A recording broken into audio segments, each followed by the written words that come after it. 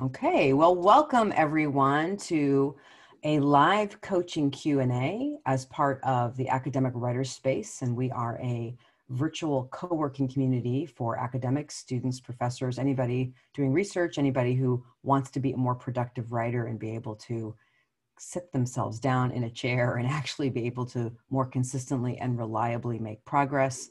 So it's kind of like an academic productivity gym where we offer daily writing retreats facilitated by people like me.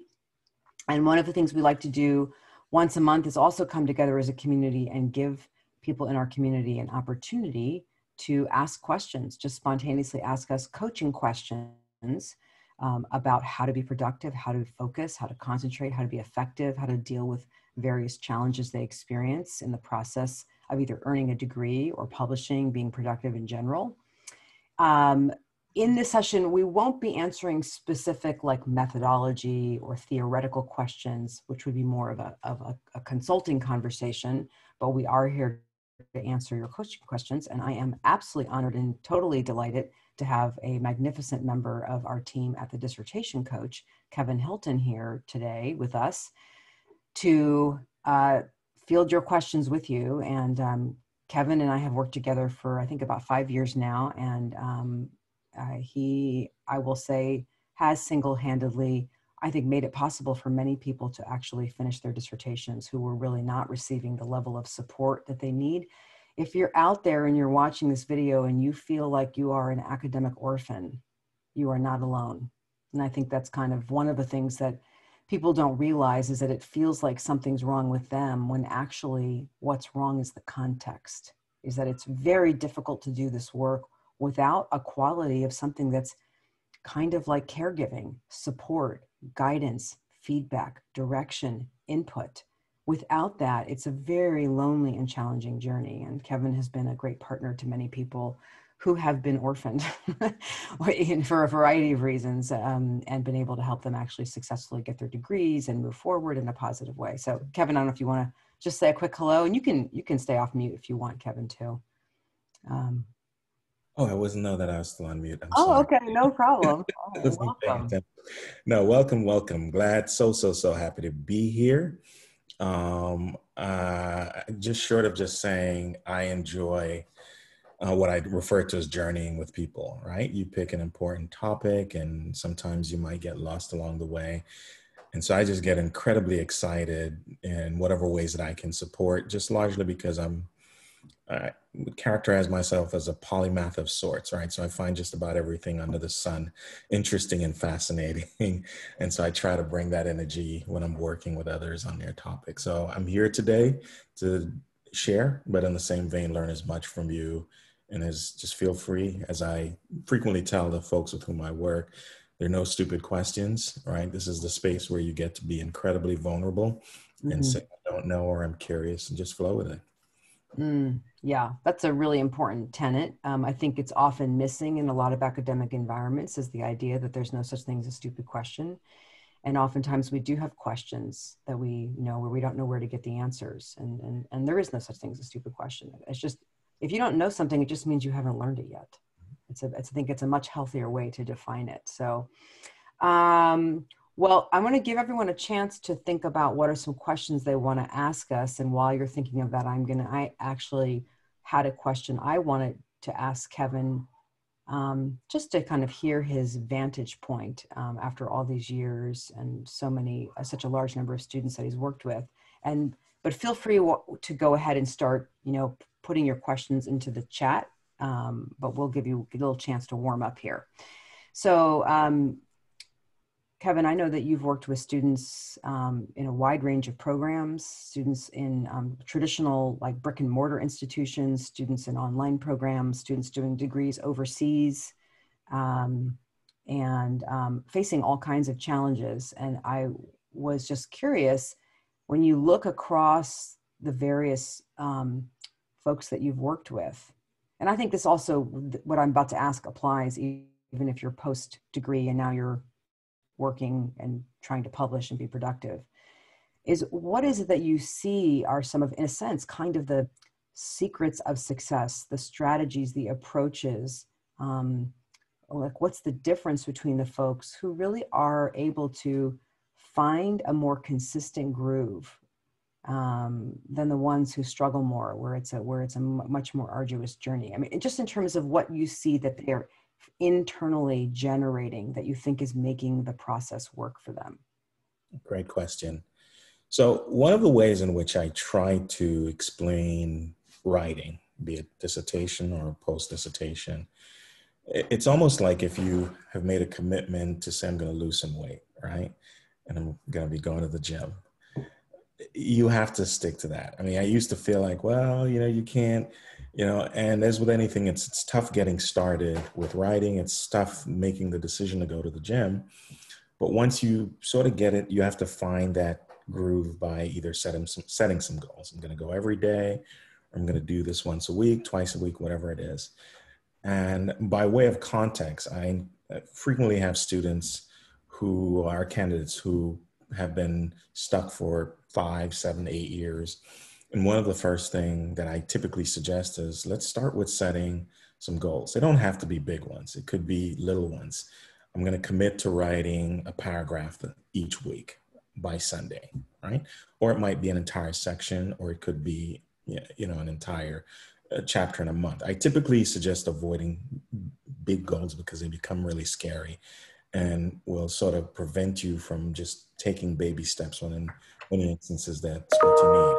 So in the context of those folks that I get that have been kind of struggling for 5, 6, 7 years, I have found that if we can commit to setting even minor goals, baby goals as I like to call them, literally within a year, I've seen them, folks who have gone from proposal to full-fledged dissertation defenses, just simply because they've gotten themselves in a place where they're going to treat this just like anything else that they deem to be important, their job, their family, their kids, and they're going to make that commitment no excuse. It used to feel terrible saying that because it's like, well, people have things that are occurring in their space, and that is indeed true. You're never doing any of this in a vacuum. There's just all kinds of incredible things that are going to come up. But in the same vein that incredible things come up in the spaces in which you live and work, and you find ways to sort of navigate that, I try to encourage people to sort of adapt that, a similar approach. Mm-hmm. And I find that seems to work well. Well, it's such great advice, I think, for people is we have to move it to the front burner and we have to do it regularly. And actually, like anything in life, if you want to get better at something, you do it a lot. You have a lot of practice, right? So and we know right now, here we are in September 2020. It can be quite a challenging time for many people when we're all at home. Some of you may have children at home who are schooling, and life is not the way it used to be. So putting it on the front burner might be challenging. But I think, Kevin, one of the points that you made that's really important is that, in a sense, something's better than nothing. Like, you don't underestimate the impact of doing a little bit of work very consistently over time. Many of you might have heard of the Pomodoro technique, where you work in these 25-minute increments. It's called like the tomato technique, in a sense, where one tomato equals 25 minutes. We've had clients who, based on their lives, I'll never forget, I worked with someone who was a pastor of a fairly large church, and he had 4 children. And he was doing a dissertation, and he did about 1 tomato a day, most days, for very long stretches of time. But he did that tomato a day. And you know what? After the first 6 weeks of working with me, he was sort of stunned to see that 6 weeks of less than half an hour a day was incredibly cumulative to something he would have never believed. And he was really resistant to well, let's just have you do 1 a day, like super resistant. But I just told him, this was I told him, from Karate Kid, wax on, wax off. Like, I told him, I'm telling you, this is one of the situations where I just want you to do what I'm telling you to do. Even though you don't believe me. And it did pan out. And so, I mean, I always remember him because he pretty much did his entire dissertation a tomato a day. And every once in a while, he'd have a breakout day where he would do between like 4 and 8. You know, a little bit, a little bit, a little bit, a little bit, a little bit starts to add up to something fairly substantial. Now, I don't know that that would work for most people. It would not work for me, but don't underestimate the power of doing something on the days where it's really challenging, where we want to get ourselves there. The other advantage of that also, and I think this is probably one of the people who do put it on the front burner, here's something else that starts to happen. It's in your consciousness. So now when you are not working on your academic project or your book or whatever you're working on, because you're touching it more frequently, it's swirling around, ideas happen. You spontaneously realize, oh, I know what to do there now, even when you're not working on it.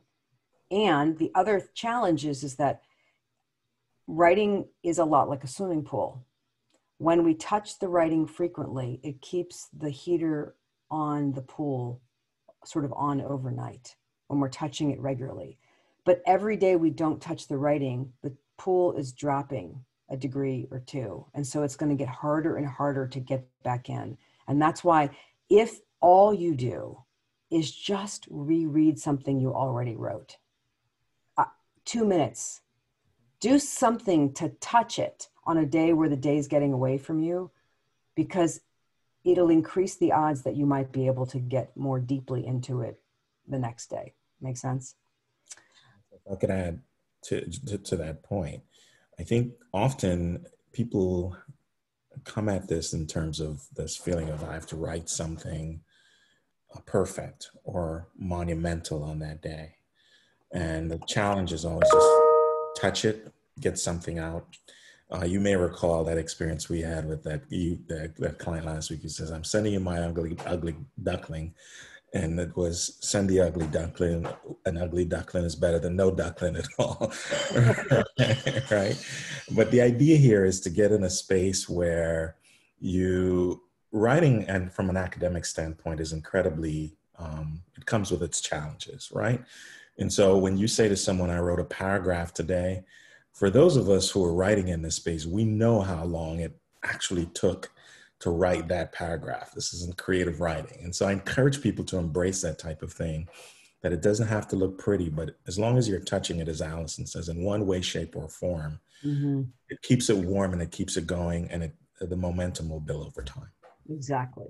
And I think that's, Kevin, actually a great segue to one of the questions we got. It says, I find that I get very anxious when I write. Any suggestions on calming myself down?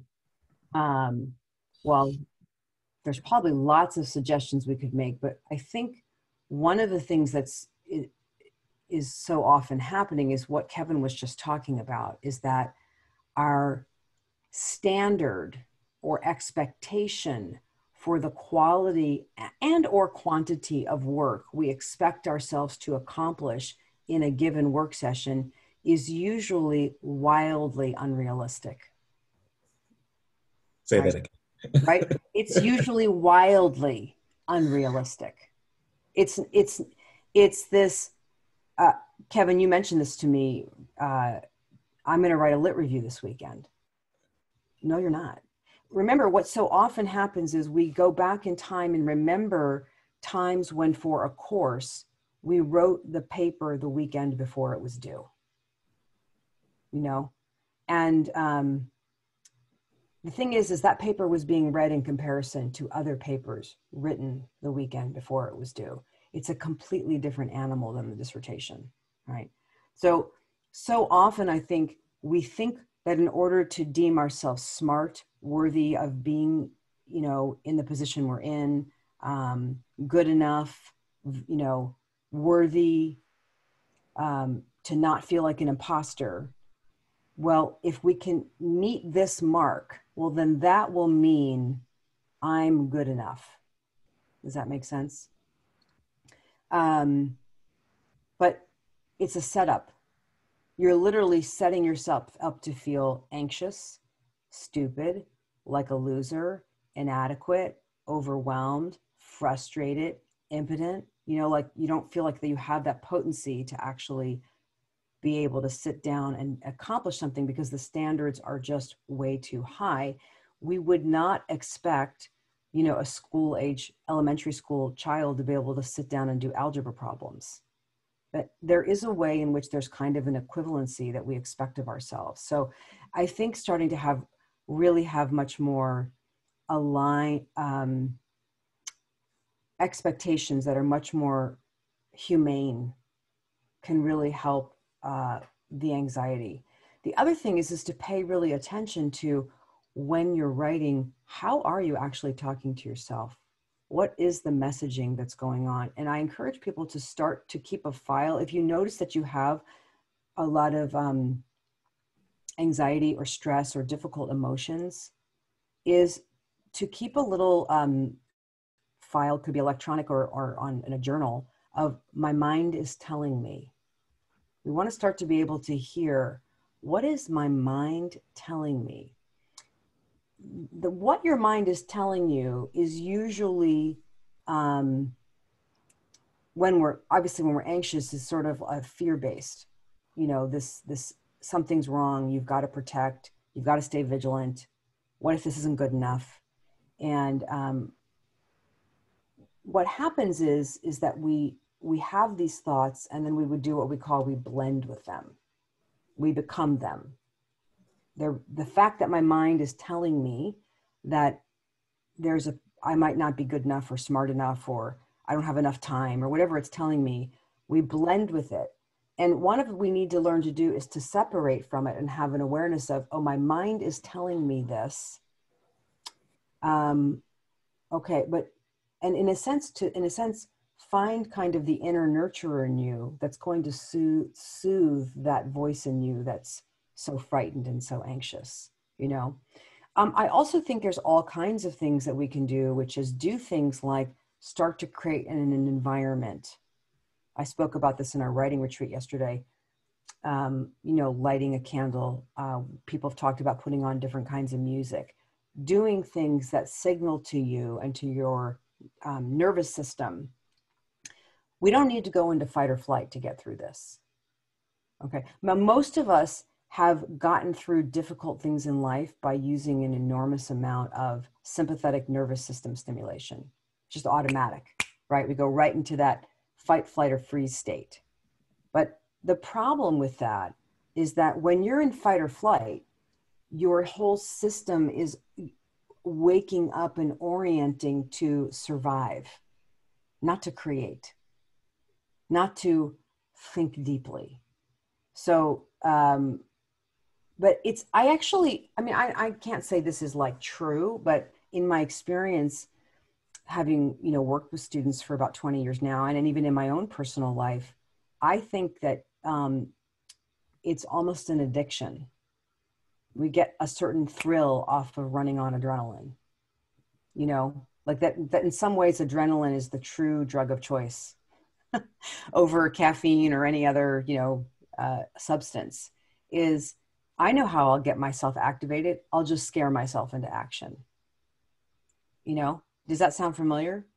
It actually does work, but at great consequence to our physical and mental well-being.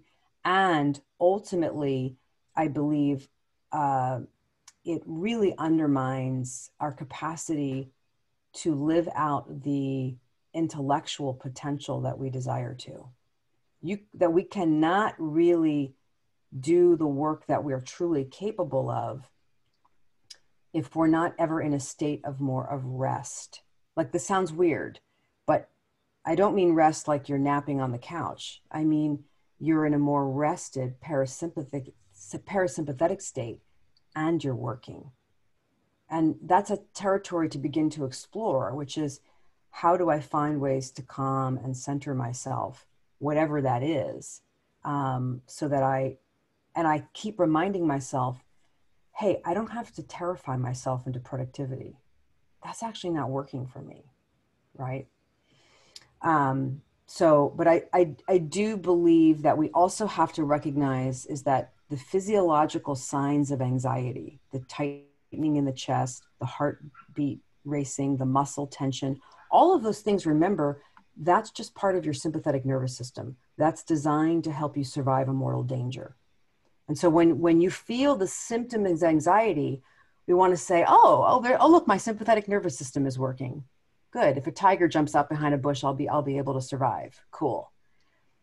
But where I think we often get into trouble is we interpret the physiological arousal of the sympathetic as indicative of the fact that there is a danger when there isn't.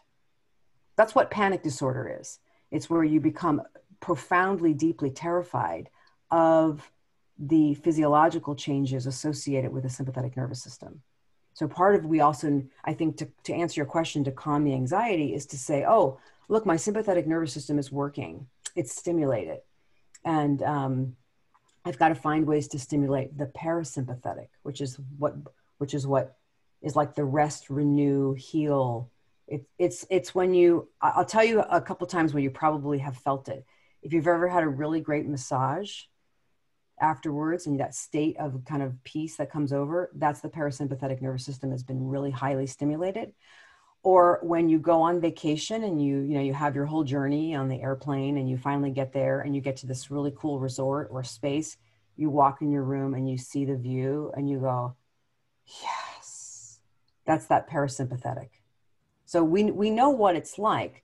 It's just way understimulated and leaves us so vulnerable to just kind of living in a chronically anxious state, which really undermines our capacity to do what we're capable of. So I hope that answered your question. That was a very long answer to your question, but I know for myself, running a business, raising a family, now starting a new business, every single day, I have to work with the fact that I do have a sympathetic nervous system hardwired into me and notice the tendency to want to use adrenaline to get through the day. I'm so talented at that, but it does not serve me. Right? I have to keep one of the things that I do is when I notice I'm in that mode is I actually back away and just like walk a couple loops in the house, drink a glass of water, and see if I can almost come back into the work at a different angle that's calmer and more serene. And I think with practice, I'm getting better at that. I hope that answered your question. All right, I just wanted to read this one longer question here. Okay, I have some new and progressive ideas on grief resolution and will be doing my dissertation to add to the body of knowledge regarding organizational bereavement support for direct care workers. My chair says as long as it's grounded in the literature, which it is, but sparsely, it will align with my degree program, organizational leadership. My question is, how do I give myself permission to fully embrace this topic that is my passion without coming across as being too personally involved, which you have been impacted personally by this, and all it sounds, so all of your family has passed away. That's a really good question. And Kevin, I wonder if you've actually encountered this with students who are really on a personal level, highly invested in their topic, yet need to retain a sense of like, of that kind of researcher distance and professionalism. So I don't know if I want to let you comment on that first, because you probably have seen this firsthand. Yeah, so it's a really, really great question. And, I find that in many instances, people select topics that are really near, close to them. And especially if they're doing a qualitative study, that's something often that they have to be mindful of, right? How do I maintain some level of objectivity, right? And, the science of it says you do these kinds of things. And it's a tricky balancing act because depending on the nature of the topic or the study, some of them may have traumatic implication for the person who's doing this. And so how do I manage that? So I'm interviewing someone, for example, and I don't fall apart in the middle of it because they're saying things that are triggering emotions or making me think about something that I went through that was unpleasant. Or in an instance, sometimes I might have clients who have become so attached to the participants that they're interviewing because of the nature of the topic. So much so they carry that even into the analysis to say, I don't want to leave out anything that anyone has said, or I want to make sure that and I have to remind them there's a lot of strength in being close to it because it allows you to understand and relate to the person in a very intimate way to know how to probe, what to ask, what to explore. And there's value in that, a tremendous amount of value where you're not so far removed from the lived experiences of the persons with whom you're interviewing or collecting data from. But in the same vein, you have to find a way to develop that skill set of saying, when I'm in this space, I have to kind of switch on that objective hat. Not easy to do, but I'm trying to speak to both sides of it, which is it's great to have it because it allows you to probe and understand in ways for persons who are so far away that you'll get it. On the flip side, you can deal with the objectivity of it because in most research setting, they'll give you a series of steps that you could take from your field notes and I'm forgetting some of the terms off the top of my head that you could use to keep track of the extent to which you're remaining as objective as possible. Journaling is one of them, and there are different forms of that, which gives you time to kind of go back and reflect to see what you're journaling about. And you can get to ask yourself, am I being objective here in terms of how I'm approaching either my data collection, the analysis, and ultimately even the write-up as it relates to it. Mm. And I would add to what you're saying, Kevin, is that, excuse me, I think you have to know when you feel like you're getting too personally involved. You'll know it. Excuse me. And get support. Talk it through. Obviously, something's welling up in you that needs an outlet, if that starts to happen. Great timing that I've just developed a cough. All right. While I work my cough out, Kevin, I'm going to send this question to you, but I have some thoughts about it too. How does one juggle successfully teaching, including prepping, grading, meeting with students, and writing for publications? It's hard for me to leave one cave and enter into another without the privilege of spending too much time on one or the other on the other. So hard to write research during the semesters. I think a lot of people who teach struggle with what's the balance of how much time do I dedicate to the preparation and the grading and the attentiveness of my students, but I also have my own research and writing and publishing that's important to me. How do I travel between those domains and not feel like I'm neglecting either one? Is I think is in essence your question. I don't know, Kevin, if you have some thoughts about how you've seen academics successfully juggle that challenging. Yeah, that is really, I'll even add some additional layers to that, right? Making time for your family, for example, right? And having to do all of those kinds of things.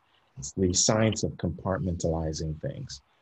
I don't know that I have a magic bullet for it, right? Short of saying, as you're scheduling your time and your events, if there's room to create enough space between each of them to sort of decompress is what I like to call it, right?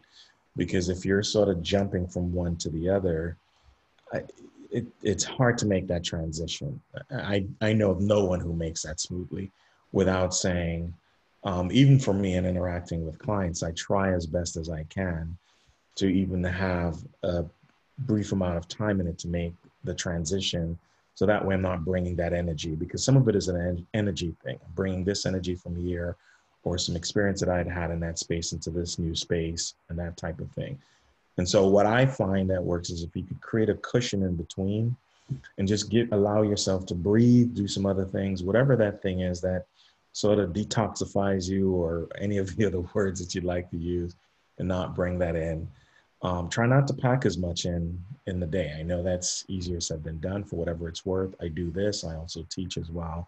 And so I totally get the, navigating multiple space, but you have to just find a way to create a little bit of room between what you do. And if it's feeling overwhelming, it's okay to hit the pause button, right? And say, let me just step back for a minute, process that, and give myself a little bit, you know, be kind to myself is what I call it, and say, you don't have to keep running like that. And if you're exhausted, it doesn't mean you're a failure or that you're not working hard enough. You're, at the end of the day, you're human, and Mhm. it's a normal part of our experiences. And I think that, Kevin, one thing that I thought of when you were talking is that it's really important to be very mindful of how you, as the instructor, design and set up the course in the context of a being a professor, a teacher who is also trying to publish. Right. So sometimes what happens is people design the syllabus, the amount of short papers or quizzes or exams, how much they're going to be available, how much interaction there's going to be, absent the awareness of the human being who's going to be doing all of that is also trying to publish. And so how important it is for there to be that awareness going into the semester from the jump. Because what I do find also, this is an interesting parallel to what we were talking about with anxiety. One of the things that can happen is that we really overdo it. We give the students too much reading. We have too many little, what do you call those papers? Like reaction papers. Remember, in grad school, I had classes where every single week I had a reaction paper due, and it put too much pressure on us. And to be honest with you, I don't think that we read the articles in as much depth and learned as much.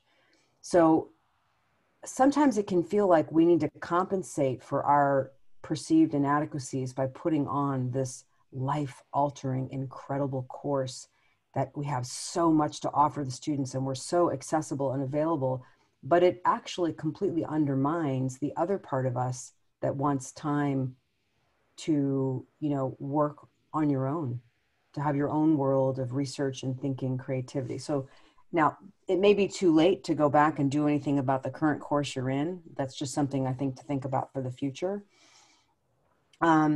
I do think I like actually that you use the word cave, because there's something about knowing that you are surrendering and giving yourself over when you're in teaching mode versus when you are in, writing and research mode, that there's a letting go and giving yourself really permission to only be doing one or the other.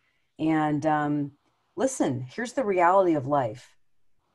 We can only do so many things. And if there is a group of people that I've ever seen struggle with the fear of missing out, it is academics. They get asked, oh, you want to be on this research project? Oh, do you want to do this? Do you want? And yes. We have had a contract for a few years where we do faculty development work. And every single professor we've worked with, this is one of the fundamental challenges they have, is that they can't move anything forward because they've said yes to everything. So in some ways, what they've said no to is being productive with a particular project, So actually, in this upcoming week, the theme, by the way, for the retreats this week is boundaries. So it's, I think, a really important topic. And someone said yesterday on a retreat, because I was talking about this concept of flow being like a river. And he said that, a river has to have banks. Otherwise, the river would just, run out. It wouldn't be a river anymore. We have to have some kind of bank, some kind of boundaries around how we teach, what we agree to research-wise, what we prioritize, so that we really, and it might actually help you to pare back, look and see what could be pared back right now without doing harm to the students or to my research. What can I pare back so that I'm really clear on what the front burner priorities are, and that I have more permission to move between those things because I've named them the priorities. My energy and my focus isn't just sort of spread out over too large a surface area where I can't be potent in any particular area. I was going to add, because I think that's next. I literally was having this discussion with someone yesterday to the example that you gave, Alison, right? In terms of how no one tells us how to design Of course, and there's some academic institution where it's preset, but if you're at a place where you get to design it, I've had to encourage the person to work smart, right? So a typical example for a learning platform, you know, do multiple choice quizzes on them, or instead of giving papers, make them group assignments. And you're doing this in a way that still allows you to assess, frees up your time to publish or to work on your dissertation. The conversation that I was having with this person, they were complaining about not having enough time to focus on publications for their tenure position, and had just designed these courses in a way where they were feeling incredibly overwhelmed, teaching 3 courses with 20 students in each, and just feeling overwhelmed, always grading and not knowing how to make the time. To the point that you made, can't change it now, but in the future, think about how to design your courses in a way that still allows you to meet the objectives, still be there and fair to your students in terms of giving them what they need, but allows you to just recognize, you need to move as fast as you can, but you can only move as fast as you can if you create the space that allows you to do that. Yeah, it's really true. And I think that we, we have to exercise the capacity to be, instead of a time manager, and many of you have heard me say this before, time cannot be managed. It is indifferent to your opinion of it. But what can be managed are the promises, commitments, and agreements you make. And so often, by the way, that we're caught in this chronic fight or flight that we were talking about earlier is actually a function of that we've not been conscious that a key role we have in our own lives is to be a commitment manager. And so I have been asked many, many times over the last 20 years if I would do a workshop on time management. And the answer is no, I will not. Because I haven't figured out yet how to help anybody manage the fact that there are 60 seconds in a minute and 24 hours in a day, right? It's much more potent and for me to think of it as, well, what am I actually agreeing to? How have I ended up in a situation where I have more every single day to do than a human being could possibly do, And it's easy to set ourselves up. Oh, sure. Sure, I'll do that. So if someone asks you to be involved in something, that in and of itself can seem so doable. But everything that's let in, like everything that you allow and you say yes to, that crosses the boundary, has to be evaluated in the context of everything else you're already committed to. Does it work in that context? And often times the answer is no. It does not. It does not. Feel free to keep putting your questions in the chat. I had another one that I actually wanted to bring up to Kevin. I mean, it's interesting, Kevin and I at the Dissertation Coach, we work with lots of students who have been attending online universities that never had face-to-face classes or have moved to largely a virtual experience of getting a doctoral degree, which is quite different than the programs that Kevin and I attended, where we were in a more traditional brick and mortar institution. We knew the people on our committee. When I defended my dissertation, I didn't actually realize this till a few years ago, but I was thinking about, there were 5 people on my committee. I had been to the homes of 4 of them. I had met their families. I'd had dinner at my chair's house multiple times. I knew his wife and his children. It's very different to do a dissertation in that relational context where you bump into people in the hallways. Oh, look, Jim Kelly on my committee, his office door is open. I poke my head in. Hey, Jim, do you have a minute? I wanted to run something by you. Very, very different. Now, of course, right now, during this time of COVID, even the traditional brick and mortar school, I think everyone's getting a taste of this kind of virtual experience of being advised. What Kevin and I have noticed is that faculty seem to have even retreated, regardless of the institution, have retreated. There's less engagement, less involvement. And I just wanted to know, Kevin, what kind of advice you have and how you support your clients to work with people who aren't really providing feedback, who aren't responding to emails, who aren't actually giving a lot of direction. If you've seen ways that students have been able to get faculty to engage with them, to get on their calendar, get their attention again and get them to engage, that are effective, as well as things that you see students do that are actually counterproductive or ineffective with faculty? Yeah, great question. And I could relate to what you just described. I recall driving to work some mornings when I started to work, and I could stop by my chair's house in the morning to drop off my paper version of my dissertation and say hi to the kids, and got to know them on a real personal level. But in the same vein, that very chair would remind me that working on a dissertation is the loneliest journey known to mankind, right? And I said, how ironic is that, right? And that has been amplified even more, right? The sense of isolation and lonely. You're sending in things for your committee to read, you're not getting it back for a few weeks, and you're sort of in limbo waiting for things to occur, right? It's what I like to characterize, and I think you do this as well, is, how do you manage your committee or your chair and your advisor, right? And I think part of what I found is that you have to find a way to stay engaged. So this might be emails or ways to constantly ping them, right? Just like touching your dissertation every day. If you're just doing it once in a while, then it's really easy to go, I'll get back to you, right? So I had a client last week who was working her way up to a defense, and I kept on saying, is your chair aware of this thing or that thing? She's like, no, he never reads my stuff. He never has time. It's like, well, we're going to prep for this.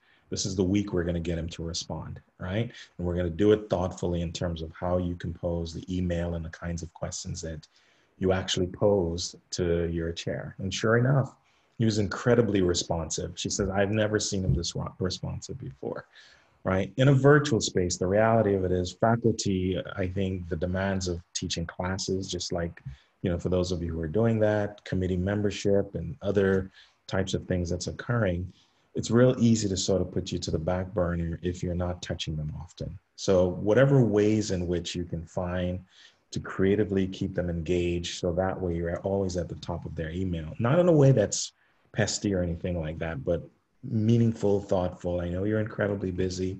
I'm stuck here and I was wondering if, or, I'm at this phase and I'm any which way you can. I've just updated this section. Can I share this with you? Even if you don't really need the feedback, it's constantly staying present is one of the things that I think I've seen works best in this kind of situation. Mm-hmm. And Kevin, that's such good advice. I think one of the things that's also really important is that when you are reaching out because you're stuck and you're needing support with something, reach out in a way that demonstrates your meaningful intellectual engagement in solving the problem. You're not communicating, I'm stuck, help me, solve it for me. You're communicating, I'm struggling with this. On the one hand, I've been thinking about going in this direction. Demonstrate that there's been some thought to solutions, there's some action and momentum.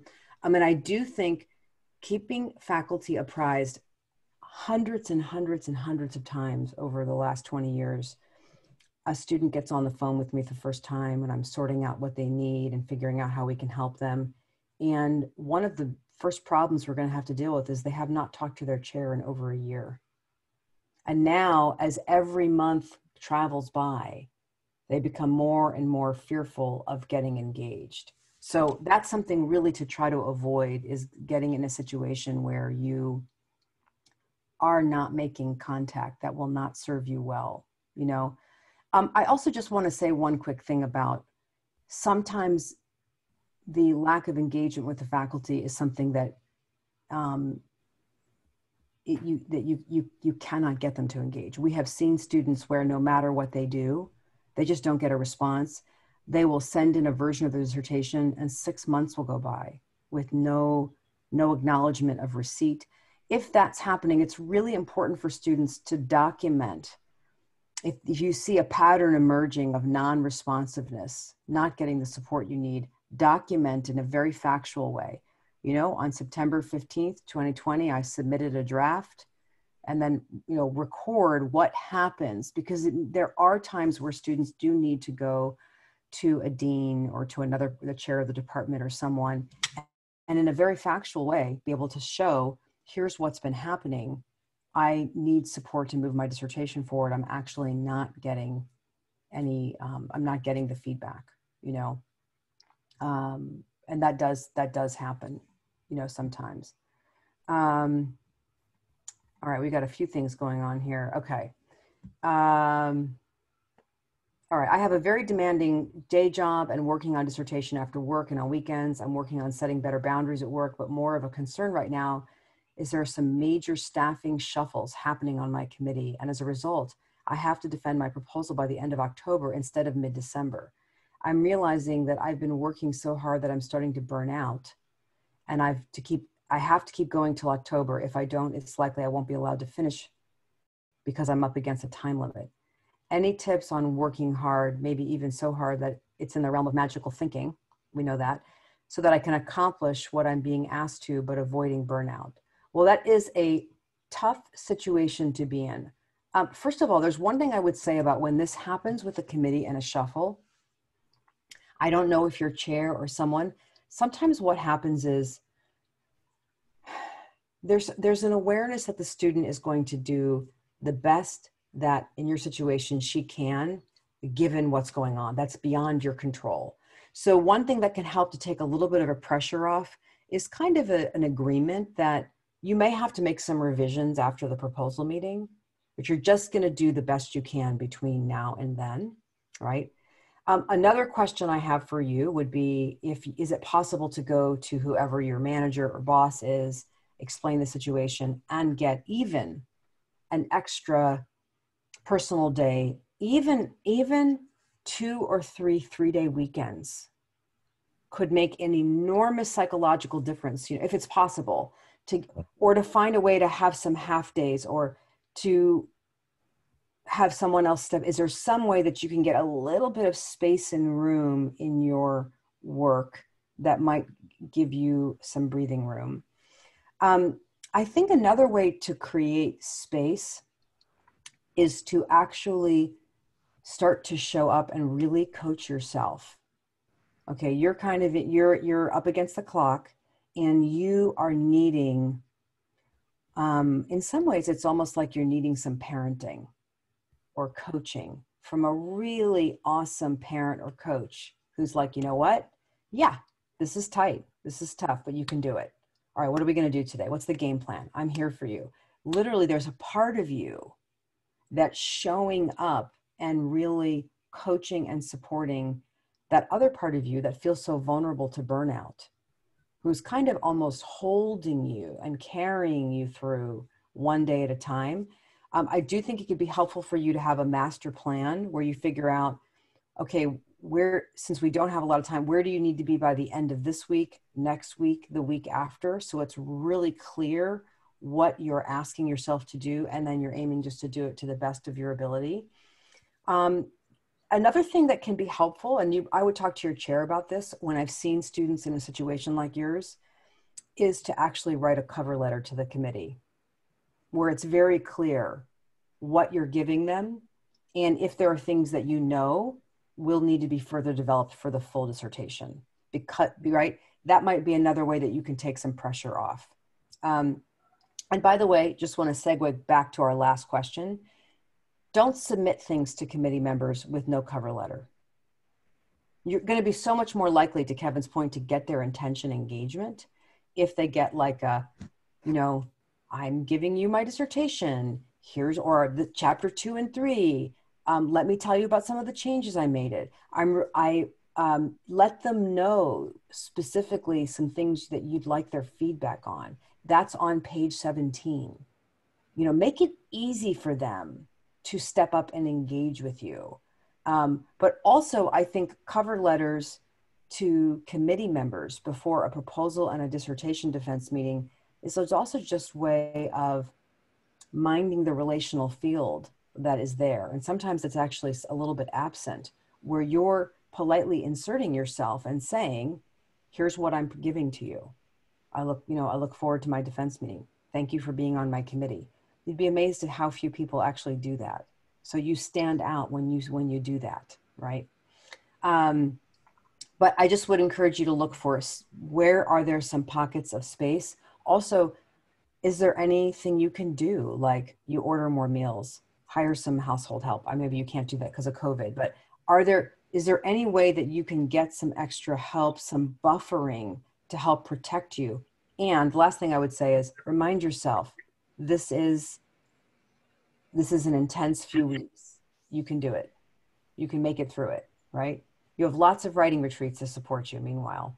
Kevin, I don't know if there's anything you want to say about Sure. I think you hit it right on, right? So I would start by saying, let's work backwards in terms of what are the dates and what can I realistically hit?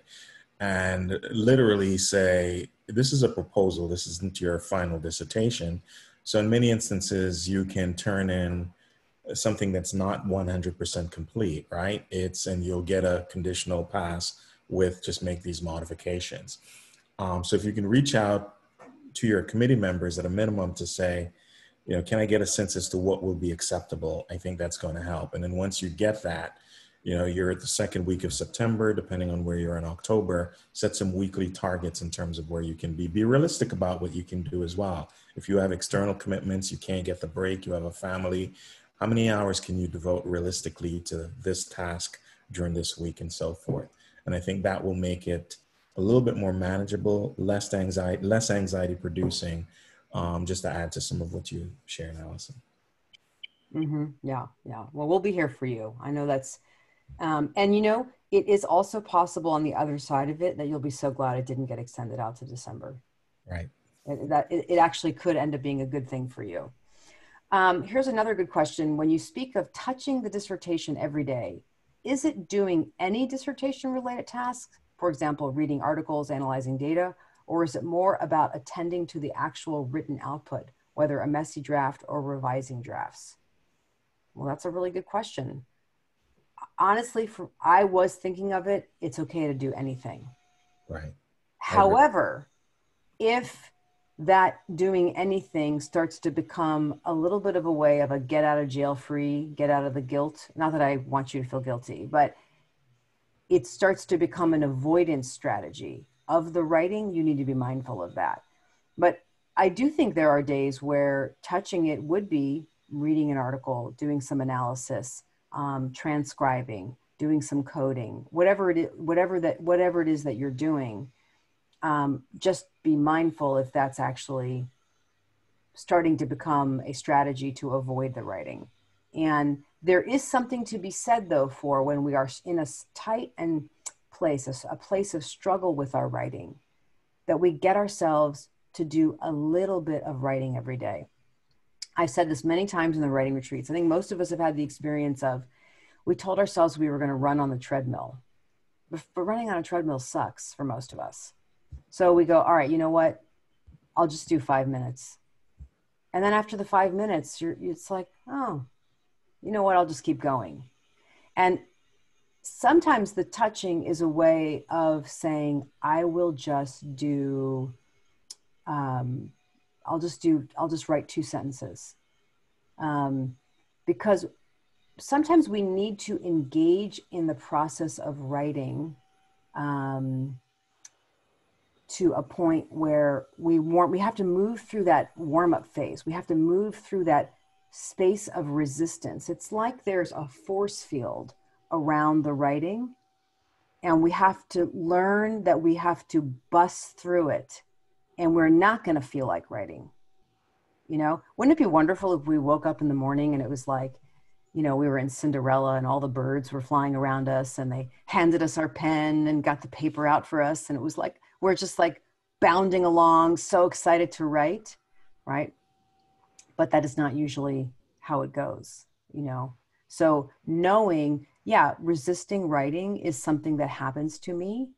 And how do I manage the resistance? Does the resistance manage me? Right. So it's kind of like, do I have resistance or does the resistance have me? And when it has you, it's in control of you. and you can't get yourself to write. When you recognize, oh, I'm having the experience of resistance to writing. Oh, okay. Well, I could actually write and be resistant. They're not mutually exclusive.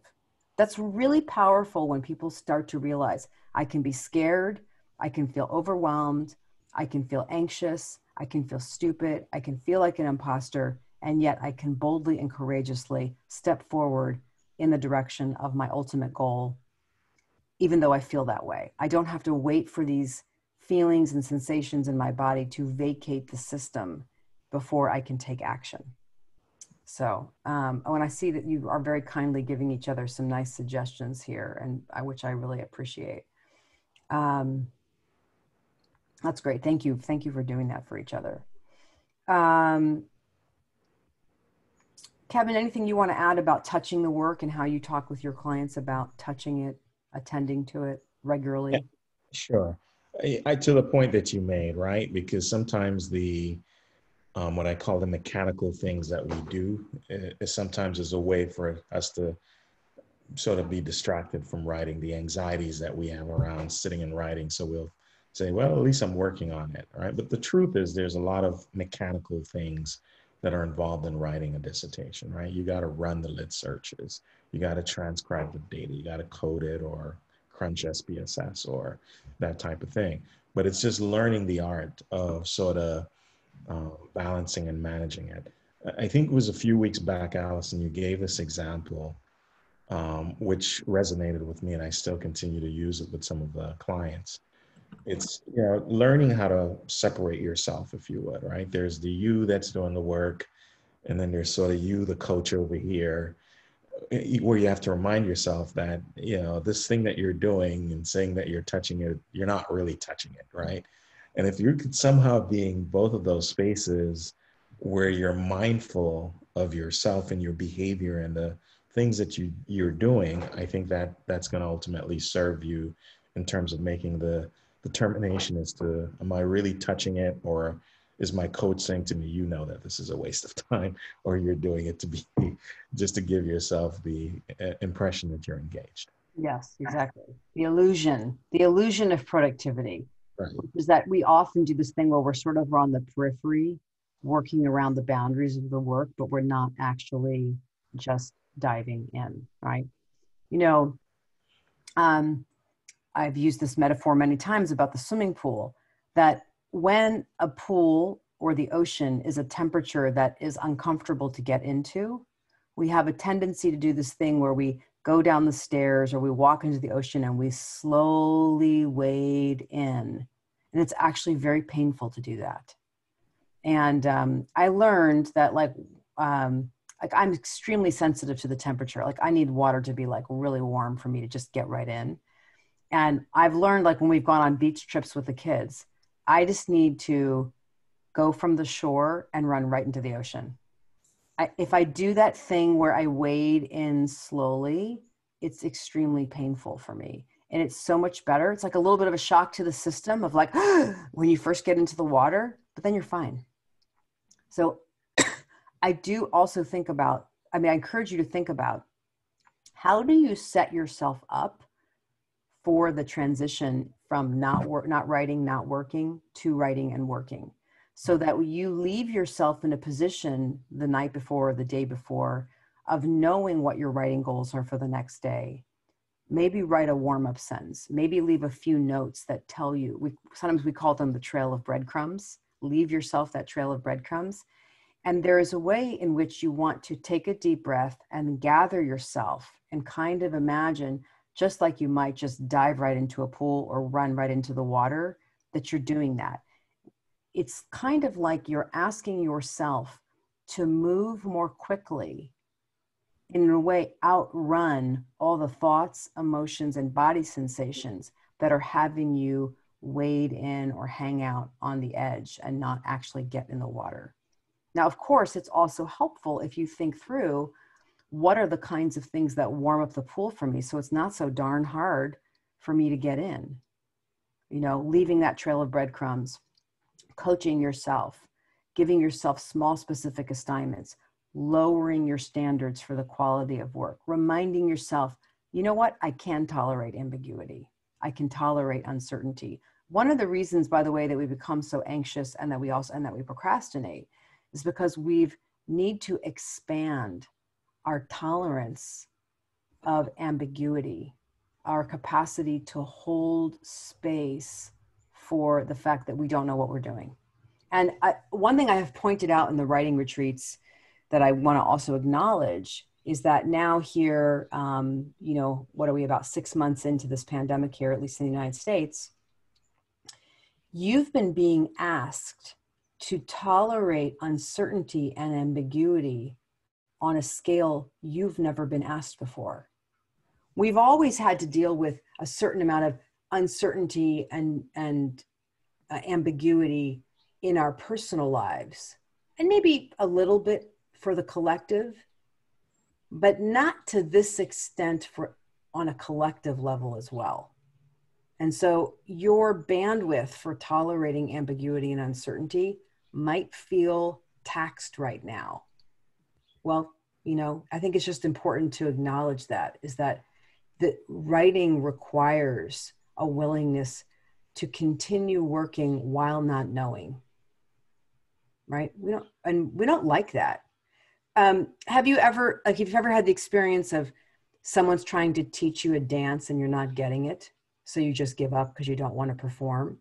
But the reality is, if you want to learn to do that dance, you're going to have to look like an idiot for a while. Like I'm the kind of person who would take a step class, but back in the day when they had those step aerobic classes, and everybody would like turn around, but I would still be the one person facing the wrong way. Like the steps came slower to me. We have to be willing to be humble. This process of being an academic researcher, or really any kind of writer, to be totally honest, it will humble you. It regularly humbles me, and that's okay. That doesn't mean you're not smart or you don't deserve to be here or you're not adequate, right? So anyway, it's a long answer to touching the work, but there's lots of things I think we can do to support ourselves. That's the key thing here, is what are you doing actively to coach and support yourself? That you actually have far more power inside yourself to activate your system, to get yourself to engage than you might realize. And that's something that we in these writing retreats are really trying to create a context in which you are not just being activated by the community, but that you're recognizing how you activate yourself, throughout the process. Kevin, I do have another question for you that I wanted to ask you that I just remembered, which is your advice for students who are getting contradictory feedback, either from different people on the committee, or the same person gave you feedback in September who 2 months from now gives you feedback that completely contradicts what they said before. Because I think that's a problem a lot of our clients have, is how to sort out and move forward when the feedback seems inconsistent, contradictory, and they don't know which way to go. I think excellent question. The latter scenario, I think, typically comes from a committee member who's not reading, right? And so they gave you one thing because they hadn't read it the first time. They finally have gotten around to reading it. And so this is where you sort of have to this is part of learning how to manage that specific person on your committee, right? And it might require some of what you described earlier, where you're starting to delineate things with specific dates. On this date, you gave me this feedback. On this date, you're saying this, and it seems to be contrary to what you previously stated, which puts them on the hook some. Mm-hmm. For the committee members, now that happens for a number of different reasons, which makes it a little tricky to navigate, right? Because in some instances, you would think you're dealing with adults who can work out their differences, but in many instances, they engage in passive aggressive type things where I'm going to take out my view of this person indirectly on your work, right? When I was working on my PhD many moons ago, there was a common problem. Eventually, I had to get rid of one committee member because I realized I had one person who was a staunch Marxist, and the other who just resented anything that was Marxism. And how that played out was in my dissertation, right? I think you need to have this Marxist theory here. And this other person is like, that's a dumb idea, that. And I didn't learn until much later that this was really what was at play from another committee member who says, this is unfortunate, but they're really fighting and they're doing it as it relates to you. So I think the trick here is to figure out why that might be occurring. Mm. And you're always going to need to give, I think, greater deference to the more senior person on your committee, be it the person who's characterized as chair or advisor, because ultimately they're the one who has to approve it. I don't have a precise way in terms of how that plays out, because this is going to vary by institution, vary by whether or not you're online versus face-to-face. And so I haven't really come up with a specific way to deal with that. But I can confirm that it's really, really a common issue that comes up, unfortunately, all too frequently. Yeah. I think I would encourage you, don't try to navigate that alone. Right. Get counsel, talk to peers. Maybe there's a trusted faculty member, about how you can move forward. And sometimes it is a matter of changing a committee member. Sometimes it's a matter of politely pointing out something that is contradictory, or asking your chair to help you navigate contradictory feedback, unless, of course, your chair is the one who's involved in it and is not willing to see another way. But I think we need to definitely get counsel, stay calm.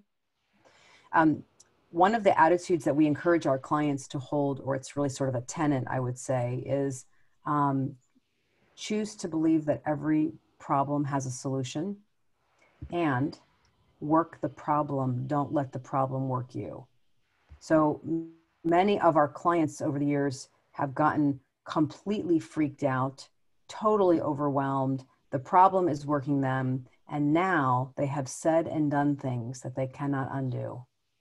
So if you are ever upset, frustrated with contradictory feedback or anything that's going on, don't send an email from that state of upset, because we have had a few clients who have paid dearly for doing that, even to the point of actually leaving their program. But just to remember, if you've got contradictory feedback, there is a solution. You just don't know what it is yet. And it's going to be a matter of calmly, thoughtfully, systematically finding a way to resolve that. And that might look a variety of different ways. Alison, it might play out a little bit different sometimes. I don't want to sort of have the people who are in the traditional space whose situation might be a little bit different, right? So in some instances, you might have a chair/advisor, a methodologist, and maybe a subject matter expert of sorts, right? And they Yes. don't always interact with each other, which also creates some of this challenge. The methodologist may have one view. You have been working with the chair for a while or the advisor for a while, and the methodologist comes in on the back end and is now telling you that whatever the chair had kind of guided you in terms of the chapter 3 or wherever your section is incorrect. So it plays out that way. And I think in that context, you could still use some of what you're describing, Alison, in terms of maybe speaking with your peers and others, or the extent to which there are other people in the space, online space, that you could say, hey, I'm having these challenges. In some instances, you might have an advisor who's not a part of your committee, who might be able to provide some support there as well. Absolutely. And that's a big part of what we do, is provide support to people who need to figure out how to make sense of all the different feedback that you're getting. And, sometimes you'll have someone on a committee who conveys their feedback in a way that's hard to take in. It's very intense. It's very strong. It comes across as kind of judgmental, where it feels like they're telling you you're an idiot, when meanwhile your chair the whole time is like, this is great, this is great. And then you feel shocked about why is the methodologist, for example, ripping apart what you've come up with. That's a situation where you want to stay calm and try to get down to what is really being asked of you and separate that out from the manner in which it's being said and the way it's landing with you. I think sometimes also feedback looks overwhelming and terrifying and contradictory and confusing, but when we really sit down with it and distill out the essence of what's being asked, we realize, oh, I can do this. Or they have a point. You know, I hadn't thought about it that way before. Oh, you know what? They're actually foreseeing a problem that I had not thought of. But sometimes it's hard to see that because the way that the feedback is given is kind of in a package where it's like with knives and daggers out. It's not particularly kind. You know, there's no acknowledgement of the work, that investment of time and energy and thought that went into the work. There's just a statement of all the things they see that are wrong with it. All right. Well, thank you so much, Kevin, first of all, to you for spending all this time with us this morning, and to all of you who came today and asked great questions. And, you know, we love to be able to support all of you in your own process and your own journey, because it is, as Kevin said in the very beginning, this is a journey, you know, and I think one of the most important things that we want you to know is you have the capacity to show up and support yourself through that journey, and where needed to ask others to support you as well, because it is a lonely journey and we need each other. We need support to make it through this process in some form or another. I hope you all have a wonderful day. And on behalf of everybody at the Academic Writer Space, we're so happy to have you here and answer your questions. And we look forward to seeing you at our next live Q&A next month. All right. Thanks, everybody. Okay. Bye. Thank you.